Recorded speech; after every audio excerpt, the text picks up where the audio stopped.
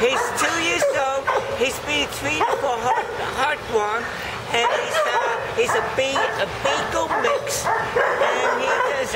If we don't get him adopted by this Wednesday, 2 days after Memorial Day, he will be put to sleep. Look at that beautiful face.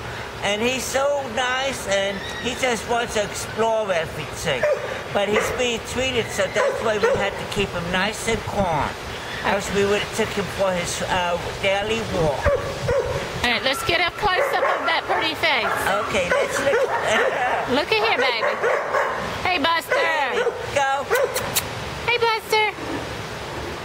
Yeah, that's a good boy. Okay, that's good. Good job.